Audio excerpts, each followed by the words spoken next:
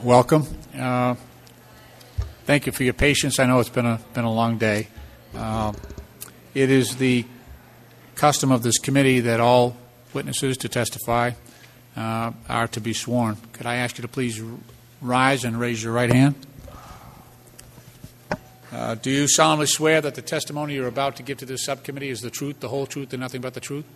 I do. Let the record indicate that all the witnesses have answered in the affirmative. I'm going to offer brief introductions of each of the witnesses, and then you'll be allowed 5 minutes for an opening statement. Dr. Jack Needleman is currently an associate professor in the Department of Health Services at the UCLA School of Public Health. In 2007, he was inducted as an honorary fellow of the American Nursing Academy. Before beginning his tenure at UCLA, Dr. Needleman was a member of the faculty of the Harvard School of Public Health. Dr. Ralph Delatorre is a nationally renowned cardiac surgeon and innovative healthcare businessman. Dr. Ralph Delatorre became the president and CEO of Caritas Christi Healthcare, 3 facilities in my district, a matter of disclosure. In April of 2008, with 12,000 employees, Caritas Christi is the 11th largest employer in Massachusetts. As CEO, Dr. Delatorre's mission is to revolutionize the delivery of health care in the region by moving integrated clinical services out into the communities where patients live. In addition to his clinical endeavors, Dr. Delatorre has served as a health care consultant. Mr. Mark Merritt is the president and CEO of the Pharmaceutical Care Management Association, the national association representing America's pharmacy benefit managers, lowered prescription drug costs for more than 200 million Americans, and managed about 70% of the more than 3 billion prescriptions dispensed in the United States each year. Mr. Merritt has served as a senior strategist with America's Health Insurance Plans and the Pharmaceutical Research and Manufacturers of America. Welcome, gentlemen. Dr. Needleman, you now have 5 minutes for an opening statement. Chairman Lynch, members of the subcommittee, thank you for inviting me to testify. Let me add just one item to the biography that you provided, which is prior to going to Harvard, I was vice president, co-director of the public policy practice at Lewin ICF, now the Lewin Group, thing that has some meaning in these halls. You have my written testimony, so I simply want to highlight a few key points from it, some of which have been made today but perhaps deserve one more hammer hitting the nail. The first point is simply that the federal employee health benefit plans, by and large, are using the current standard practice of contracting with PBMs for their drug benefits. And measured against a standard of what you would pay if you were strictly retail, there are substantial savings. The industry sponsored a study published in 2008 or put out in 2008 that estimated about a 28% discount from retail, which I would say, given its industry sponsored, should be treated as an upper bound. That's a considerable savings, but it is not appropriate to be measuring the benefits of the PDM structure in FEHBP against retail. That is the wrong standard. We've seen some discussion today about other more appropriate standards, and I think it is very clear that compared to other large federal purchasers, there is considerable evidence to date that the FEHBP plans are getting smaller discounts than other federal purchasers. We can't tell how substantial those discounts are or what PBMs are being paid for their services because of a lack of transparency in PBM billing of plans. To put it very simply, the PBMs buy on one schedule, they bill to the federal government and other health plans on a different schedule. As has been discussed by prior participants, prior panel members, for generic drugs, the purchasing is built on an MAC, a maximum allowable cost schedule, which will vary from PBM to BPM and may vary from where they're getting the drugs across the plans, plus administrative fees. For on-patent, branded, sole-source drugs, they are paying a negotiated price, and that negotiated price has a whole variety of discounts and rebates that are potentially associated with them. The size of those discounts are a function of the bargaining power of the PBM, and in part that includes the threat of whether or not to include the drug in the formulary, or how well tiered it will be within the formulary of a plan. That's where the bargaining power to negotiate the discount comes from. The historic practice of the PBMs for actually billing the folks who have contracted with them to conduct these services is either an aggregate amount or a percentage of wholesale or some other measure which may or may not make clear what was typically doesn't make clear what was paid as costs for the drugs themselves and what is being charged for administrative services. That lack of transparency has been heavily criticized by purchasers and consumer groups, and there have been some efforts to address it. The Human Resources Policy Association, the group of human resource managers for large businesses, have developed standards for transparency in pharmaceutical purchasing, which include charging the acquisition costs, both at retail and mail order for drugs. Passing through all rebates from manufacturers and other firms should demand and enforce contract billing provisions for costs separated from the administrative charges and profits that are being made. So separate billing that provides for a clear accounting of the costs of the drugs, the administrative costs and fees being paid to pharmacies and other third parties, and the administrative profits and fees associated with the PBM services. The FEHBP plans, either collectively or individually, need to negotiate hard for appropriate administrative fees and consider either make versus buy decisions or going to a single vendor, as TRICARE has, in order to get a good deal for the federal government. They should also consider whether to use scheduled federal prices or negotiated prices for FEHBP in lieu of going with the PBM negotiated prices. It's clear that PBMs provide a variety of services beyond negotiated prices: enrollment and eligibility determination, claims paying, checks for drug-drug interactions, patient education, facilitating therapeutic interchange and appropriate use of generics. With more transparent pricing, we would be in a far better position to assess the cost and value of these services rather than simply including them as the full package at a price that is not clear. Thank you for the opportunity to testify, and I would be happy to answer any questions. Thank you, Doctor. Dr. Delatorre, you are recognized for 5 minutes. Thank you. Is the microphone working now? Or? Just as a no. Okay. Thank you. Mr. Chairman, I want to thank you for inviting me to participate in this hearing. The rising cost of health care, as we all know, is dealing a crippling blow to employers across the United States. Escalating premiums suffocate not only the employees, but employers who struggle to provide a benefit to their employees. At the forefront of this escalation is the cost of prescription drugs. Controlling prescription drug costs is essential to containing health care costs. Unlike many other contributors to the cost of health care, prescription drugs serve not only in the treatment of illness, but as a preventative measure.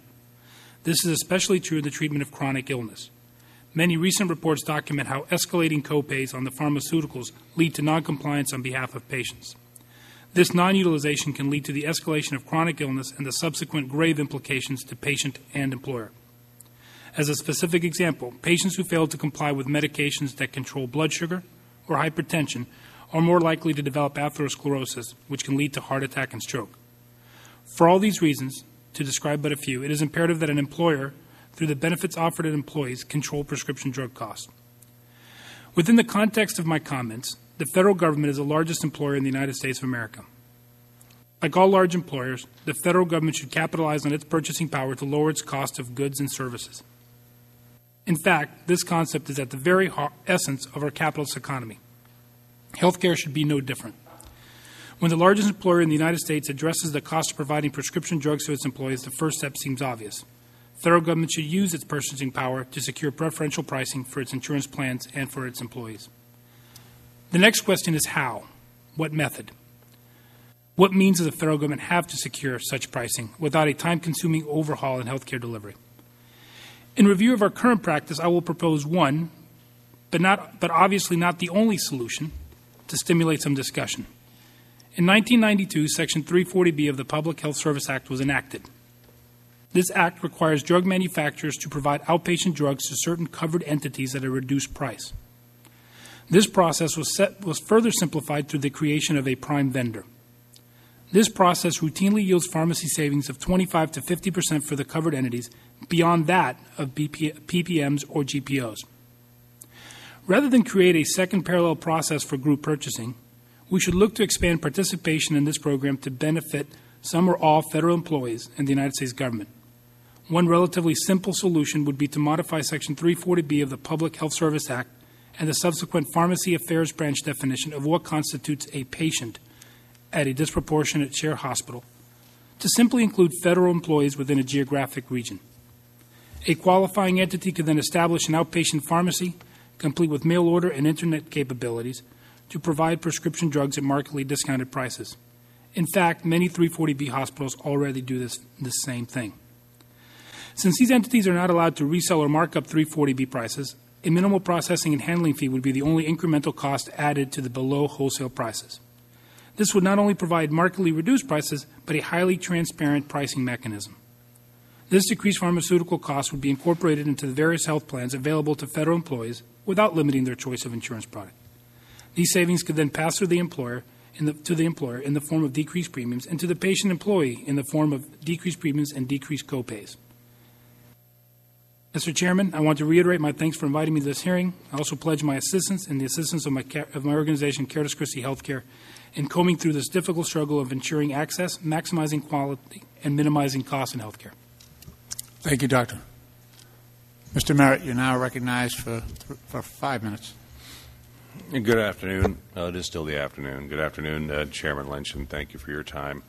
My name is Mark Merritt. I'm president of the Pharmaceutical Care Management Association. Mr. Merritt, could you please pull that? Sure. You know, I think there's something wrong with that cord. It's actually tied up so that they can't pull it any closer.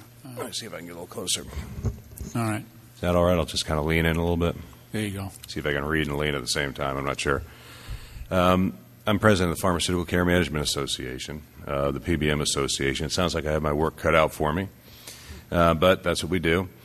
We're proud of what we do. We work for the large employers, unions, government agencies, Medicare Part D, FEHBP, of course, and so forth.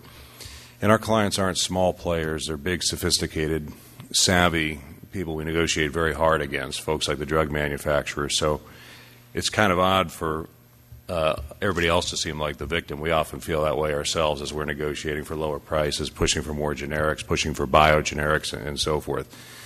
But we use a number of tools and strategies, which I don't need to get into, to increase generic utilization. It's a lot more than just the unit cost of the drug that we're involved in. It's all of pharmacy costs.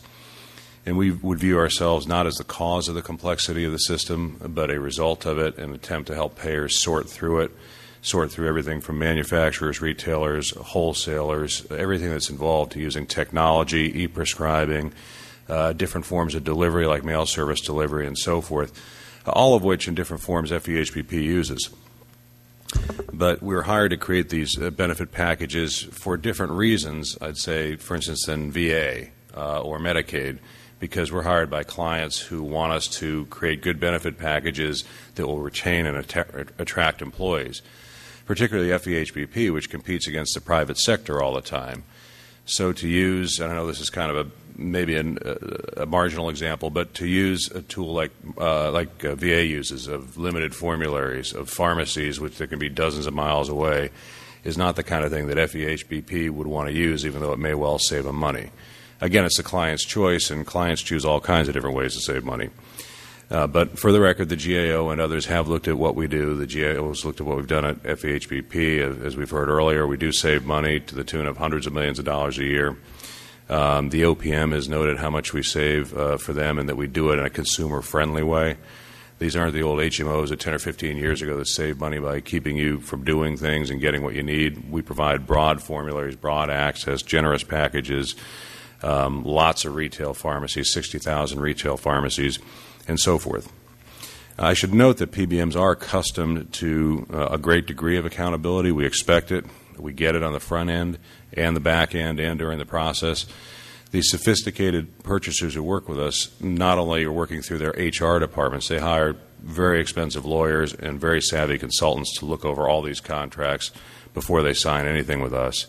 And the Federal Trade Commission has noted it's a very competitive process. There are lots of different PBMs. I know all these guys. They're not very fond of each other. They will steal business at a moment from each other for any little extra bit of fat is left on there. So the competition drives prices down more than you might think. It's important to note on the transparency issue that it's something to be careful with. Intuitively, it seems like the more you see, the better off you'd be. But we went through this during Medicare Part D, where there is a provision to make everything transparent in Medicare drug pricing. And the reason it was considered, I think it was by Senator Grassley and others, is because we need to save money and pay for the drug benefit, much like the discussions we're having now. They were surprised when it went to the Congressional Budget Office, and they found not only didn't it save money, but it actually increased costs by 10%, I think about $40 billion. And people wondered why. And it was because, ironically, with transparency, especially when it's public, when any information can be made public through any means, the beneficiaries aren't the consumers, but it's all the people we negotiate against, all the people we play off against each other, the drug makers, drug stores, and so forth. They're all competing with each other.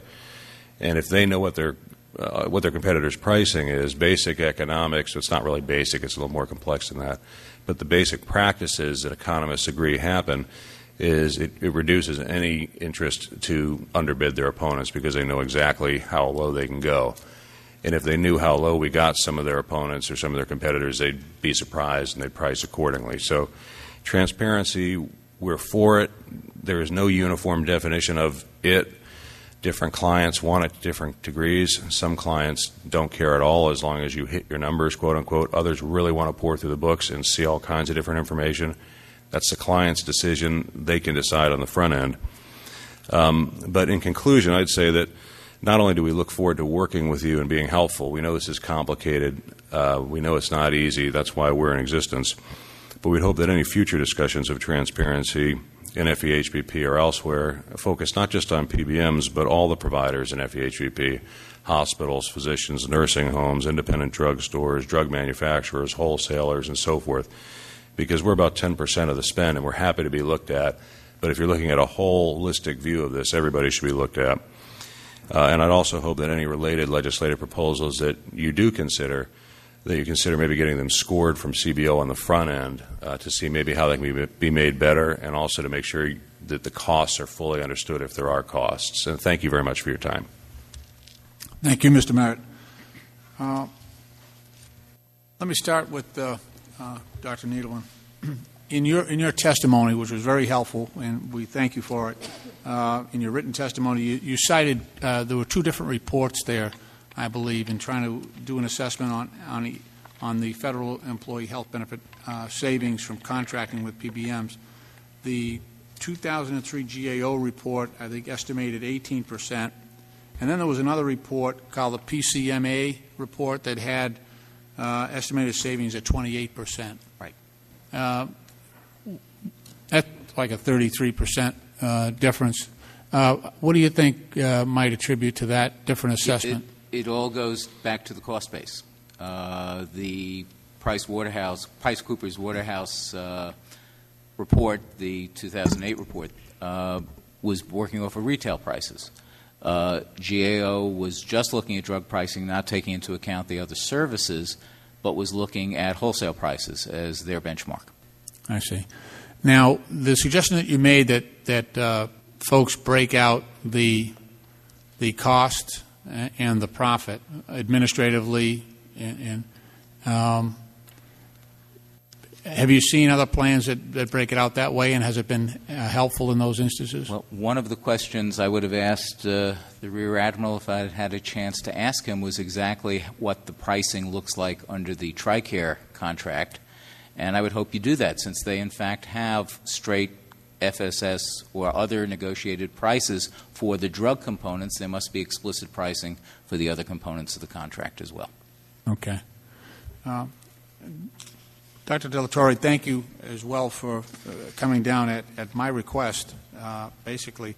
I have to ask you, I was reading the Boston Globe this morning, and I saw that the unfortunate story on the severe budget cuts for Commonwealth Care, and this is something that we're all dealing with, and it really it's that situation that puts pressure on us here to try to find savings in these different programs. But this action in Massachusetts will no doubt have implications on the national health care debate. I think we're looking at different examples, different models, and as a participant of that program, do you have certain observations that might be instructive to us during our debate here? What went wrong and what perils we might avoid? Sure. No, thank you. I think that the fundamental problem is that there's really three components to healthcare reform or healthcare delivery, which is really access, cost, and quality. And you can't deal with one, i.e. access, without really intertwining the other two, cost and quality. You can't, without addressing the structure of healthcare delivery, say, okay, we're going to open the doors to everybody and not expect the cost to choke everybody or the quality to become abysmal. So I think the very discussion that is happening in this room, looking at other methods, other structures of providing healthcare, is the discussion that needs to be had across all the components of healthcare. So I applaud you and the committee for looking at this very thing, but I think that's what needs to happen is we have to look at healthcare's entire structure, not just demand increased access and expect it to not choke ours. Unfortunately, we have a tendency to look at the fastest mover, and what we're seeing is the price of pharmaceuticals rising at a much faster rate than, say, hospital-based care. And I know some of that, at least some of that, is due to higher utilization rates. These new products, new pharmaceuticals, actually substituting for what was previously, in-house care. Let me ask you that. You were on one of those financial shows the other day, CNBC or something like that, and they asked you what are the drivers of cost, and you mentioned utilization. Yeah. And for your facility, your facilities, your system, I'm very familiar with that. How is that a driver?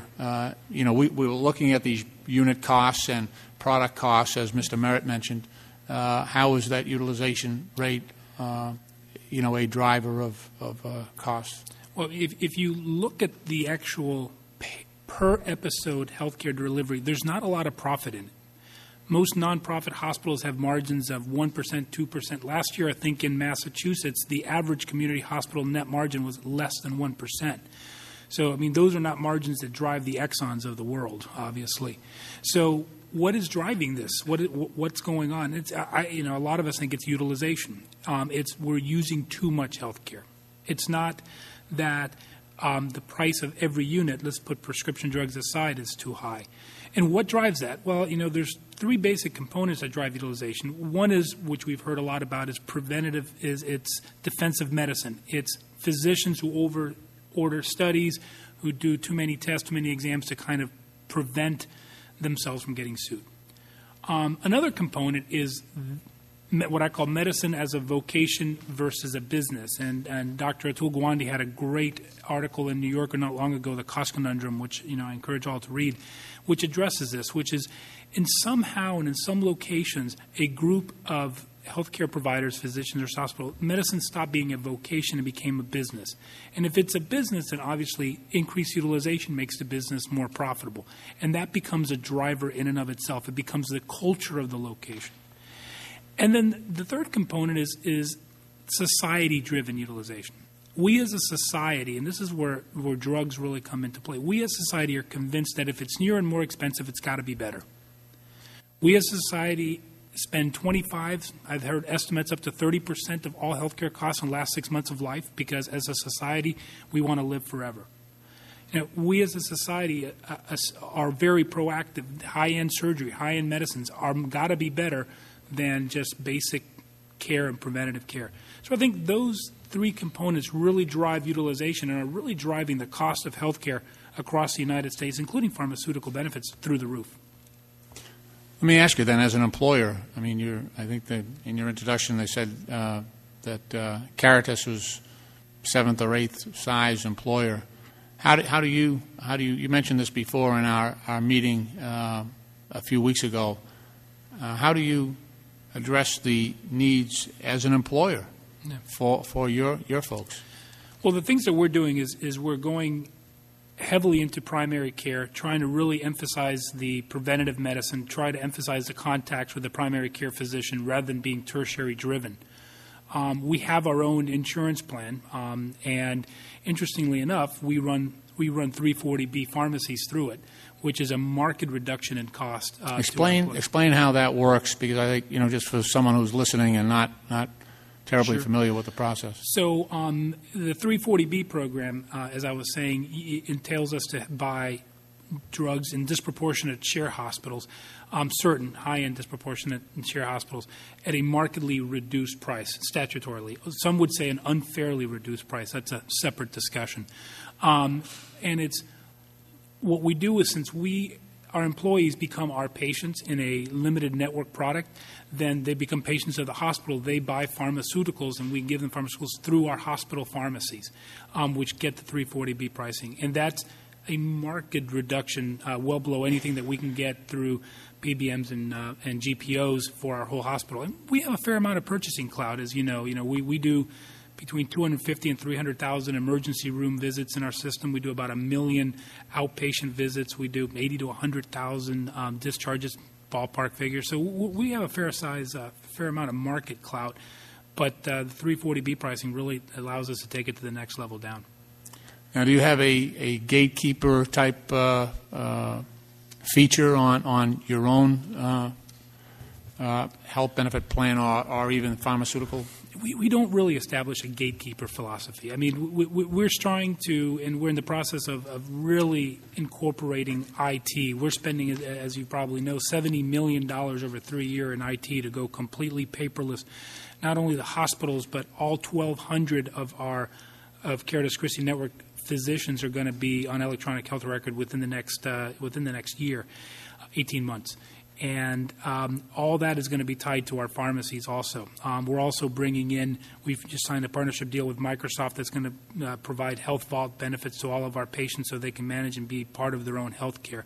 I think a lot of this is in health care overall, is pushing it out to the home, pushing it out to the patients, out to the communities where care is, it can be centered, be more preventative, and also be more cost effective. You know how much it costs to provide health care in Boston, not because anybody's ripping anybody off, but because, hey, a parking space recently sold in Boston for $300,000. So cost has got to be put somewhere.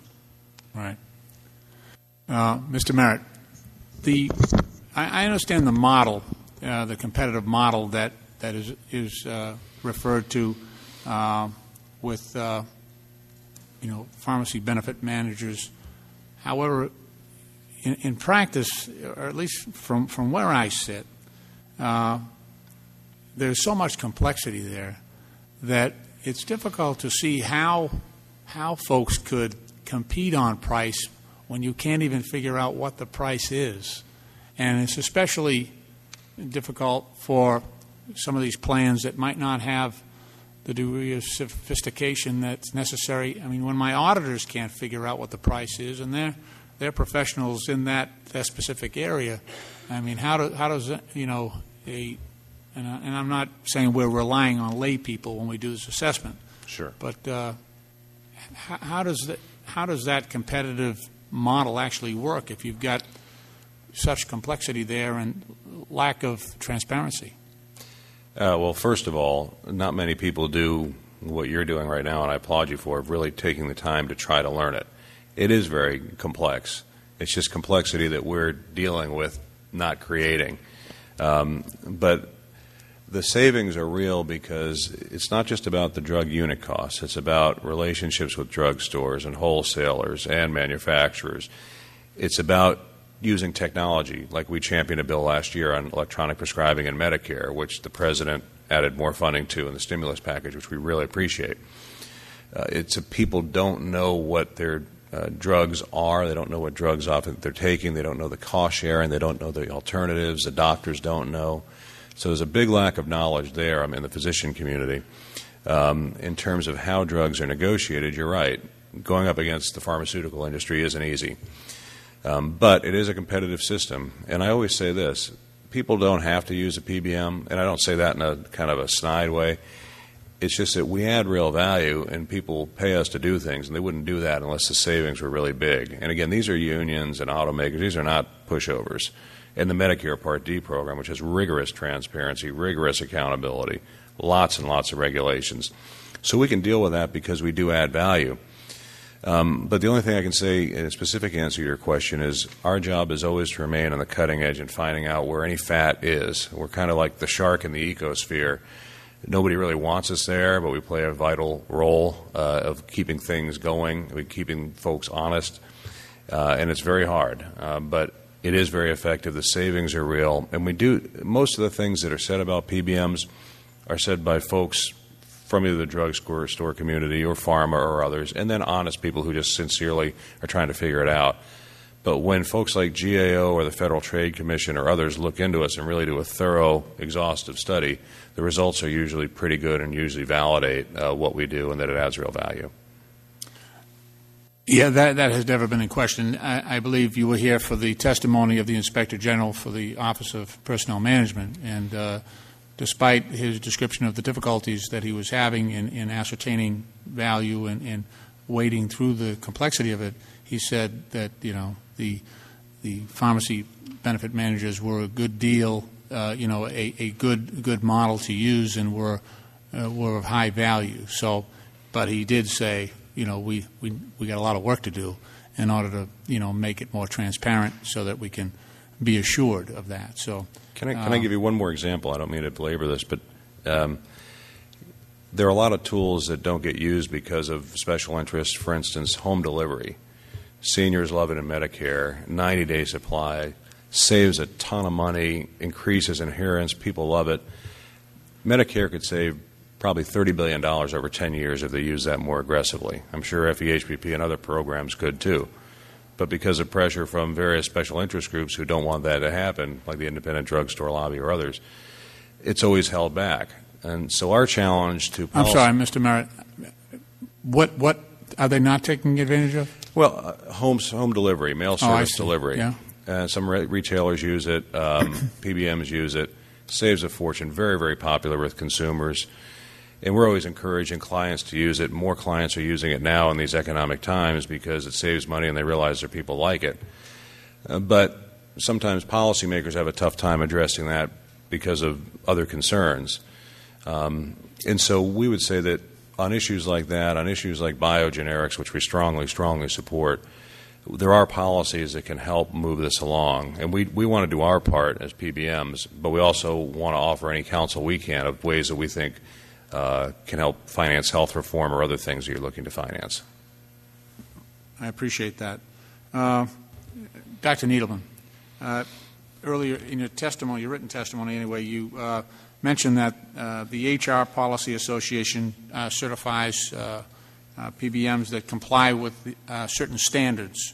Do you know if the larger pharmacy benefit managers like Medco and Caremark, Express Scripts that were mentioned earlier, did these folks have that same certification? The short answer is yes, a large number of them do. There's actually on their website, which is cited in my testimony, there's a list of which PBMs have been certified by the program, and includes a number of the large ones that are currently operating within FEHBP. And if they agree to meet those standards, are they required to do so across business lines? Can they do it in one area and be in noncompliance in another? Based upon the conversation I had with blanking on the name, Miss Smith? Prior to on the first panel. Sue Hayes. Prior to the first panel, she what she indicated is the PBMs are offering transparent pricing, and they're also offering traditional pricing, and the net prices that are coming out for some reason that I cannot explain by any economics I've been trained in. The transparent pricing is coming out higher. Yeah. I can explain that if you're interested, but that's another issue. Mr. Merritt, you want to take a crack at that? I will. I'm sorry. If I don't do it, nobody else will. So I might as well. That's why you're here. That's why I'm here. I'll play my role here. The reality is the market dictates what we do. Our PBM, these companies are not fans of one another, these PBMs. They are looking to steal business all the time. If clients want a transparent product that's cheaper and it can be priced for that, they're going to get it. All of this implies that there's some sort of conspiracy to avoid transparency, which is you got to admit it doesn't look good when you got to pay extra for transparency. I know, but the reality is all of our companies would say they have transparent products that are better than their others, better than their competing companies. They're transparent in different ways, but we do know this. The marketplace is very agnostic on transparency. Mostly they just want to hit their numbers. I mean, in other words, they see transparency as a subset of the cost issue. When costs go up, they want to say, hey, why are the costs going up? Where's the fat in the system? I want to know what's going on. If there's transparency and it doesn't reduce costs, and this gets back to what CBO and others have said, that's a problem. If there were more transparent products that save money, our companies would be all over it. They know what folks like you are looking at, and regulators and policymakers. They want to be as transparent as possible. They want to position themselves as the transparent, cheaper company. So to the degree they're able to do that, they will. Where they're not willing to go is a situation that will open up all of the pricing strategies with the drug companies and the drug stores to the drug companies and the drug stores, either through consultants or others, which they put us in a position when we're negotiating of playing poker against these guys with all of our cards facing up, and we can't negotiate any savings. So just from pure selfishness, pure market forces, any of our companies would love to offer a transparent product that was much cheaper if one existed, and to the degree there are those, they're going to offer them. Okay. Earlier today we were talking about the possibility of classifying the PBM as a subcontractor, requiring them to, and I'm actually going to introduce legislation to do just this, get them into that federal acquisition regulation, because I can't understand the system you're using now. So, I'm actually trying to translate what you're doing into an understandable format so that we can figure out what we're paying here. Seems like a lot to do to just get some clarity on this, but I'm willing to do it because I don't think there's many more options. What's your response to that? How do you think your PBMs respond to that being put, all of them, not just some, but all of the PBMs competing in that federal acquisition regulatory format? Well, we do a lot of different subcontracting work. I'd have to brush up on what exactly the details were here. And I'd also want to see, again, that it really saved money and that the transparency involved, if there were transparency provisions, were things that actually helped you get where you're going and generated real savings. It's something that we'd want to take a look at.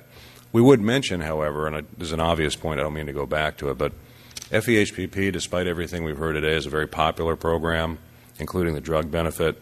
People like it. You don't hear a lot of people, and maybe you do. I'm not an FEHBP, and you probably are. I don't hear a lot of people saying, gosh, I hate that FEHBP plan. I hear them saying, hey, it's pretty good. I'm a federal employee. It's one of the perks. It's why I'm there. But the taxpayer is picking up the tab. Yeah.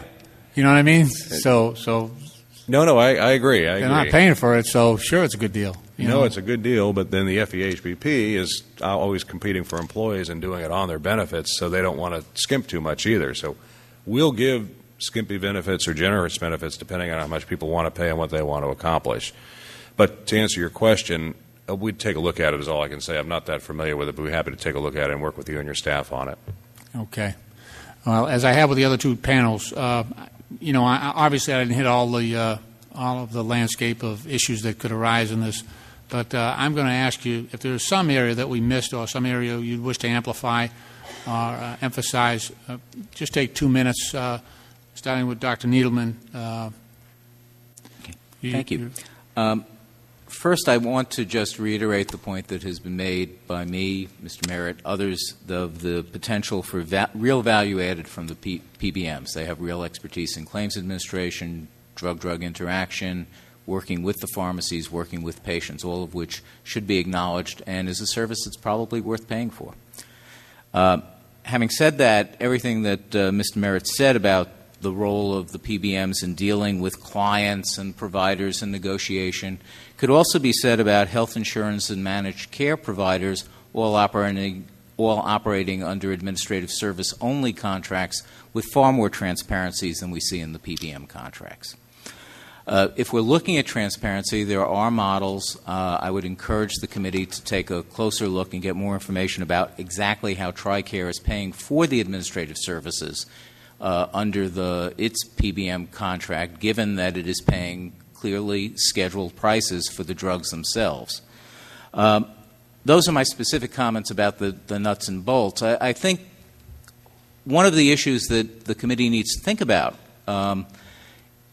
is the nature of the FEHBP program. It has been run as essentially a private sector program with the federal government operating as a private sector employer in terms of the way it contracts with health plans. Some of the changes that I've heard discussed today, some of which I would possibly endorse if with additional study, involve changing that relationship. The DoD relationship, the VA relationship is all very different than an employer relationship with health plans. So you need to think about whether you're really prepared to walk down that road in order to achieve cost savings. And finally, in that regard, part of the way in which the plans get cost savings, DoD, VA, is through a quite explicit use of formularies for sole source branded patented drugs. The PBMs are also doing that, and the individual health plans within FEHBP are doing that. So it's not unusual to see formularies in federal plans, but whether you're prepared to go, but in order to achieve some of the kinds of negotiated price savings that potentially you're talking about here, you will have to, if you're going with a single point of entry for the federal employees, you'll have to be prepared to negotiate a well-constructed, well-thought-through formulary that will apply to all the federal employees rather than the individual formularies that you're seeing in the FEHBP plans. You need to think about whether you're prepared to take that route. Very helpful. Thank you, Dr. Needleman. Dr. De La Torre. So I want to begin by just echoing what Dr. Needleman just said about centralizing a formulary and really using the purchasing power of the federal government to its benefit. I think as we sit where we are now in healthcare, fundamental change needs to happen. It can't be small incremental change. We need to do something big and drastic. We have to get used to the fact as citizens that we can't have everything all the time in the most convenient location. It's just too expensive. I think it comes down to something very simple. I mean, what is the cost? It's the cost of the drug, what you pay the pharmacy, and the markup. And then everything else is a benefit or a potential service that is provided. And I think we just need to look at it that simply. I mean, Big Pharma said we're going to help provide $80 billion over 10 years. Well, if you use the FSS schedule or if you use 340B, hey, I just found the first 5 to 10 billion for them. They only got 70 more to find on their own. So I would take them up on it. That's a great point. Thank you, Doctor. First, I should have mentioned this earlier, but I did used to live in Norwood. There was something I liked about you, Mr. Merritt. No, I was born in Virginia, but my next-door neighbor was Chet Curtis, to age myself. I think when he was married to Natalie Jacobson. I'm not sure it was before or after, but... We won't go there. We won't go there. But anyway, it's too late now, but I thought I'd throw it in there. I would just say, in conclusion, thanks for your time. Thanks for all your focus on this, spending hours on this. I don't think I've ever seen a member of Congress spend this much time on this. I really appreciate that. We feel like the more people learn about us, the better. We're not hiding from that. It's just difficult to explain this sometimes. I would just suggest that whatever solutions you offer in regards to transparency, that you don't make the mistake that the rest of the Medicare program has made with doctors and hospitals, where you move to kind of a cost-plus basis, where you say, well, I don't care what you do, and I'm just going to pay you a little percentage on top. I just want to see everything you do. The danger in that, and again, we've seen this with doctors and hospitals, but in the drug space, the danger is You want to make sure we have incentives to generate even more savings and for PBMs to compete against each other to generate more savings. You don't want a situation where we get paid the same amount if we dispense a generic or a brand, or that if we don't care if it's delivered by mail or just at a drugstore. If we're going to get paid anyway, why do we care? That's the one reason why the only part of Medicare that we're saving money is the one that we administer, Medicare Part D, which is coming 30% under budget, which is unheard of for a federal program. Now, Med D is interesting because it's the biggest, probably the most successful federal initiative that neither party wants to take credit for. But for whatever reason, it's working, and we're part of it, and it's counterintuitive. But I would just make sure that the incentives are really strong, because we can save a lot more money than we are right now. And hopefully, if there's a silver lining to this whole era of all the deficits and so forth, it'll be that people and policymakers take a second look at other ways we can save money. So we'd be happy to work with you on ways to do that. So thank you for your time. No, thank you. And on that note, we do appreciate your willingness to come here and help us. And this is an ongoing process. And the bottom line for us is the bottom line. We want to save money. It's not. We don't have. There are no good guys and bad guys in this thing. We just want to. We've got an obligation here to try to provide these products and health care at the lowest responsible price that we can for our federal employees. But again, I want to thank you each for your testimony. You did a great job, helped the committee a great deal, and I want to thank you for your time here. Have a good day. Thanks, Mr. Chairman. This hearing is now adjourned. Nice job.